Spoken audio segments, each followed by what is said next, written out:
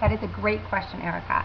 Like Susan said, we are passionate about World Vision in our family. We have always supported World Vision children. I think I had my first World Vision child since I was 19, and we still have one now.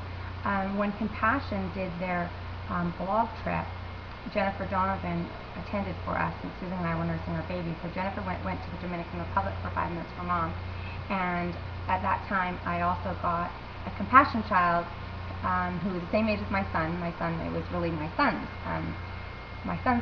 child, and so we have also a child from Compassion, and I love to support these ministries that go overseas and help families and villages, the whole community, to transform them.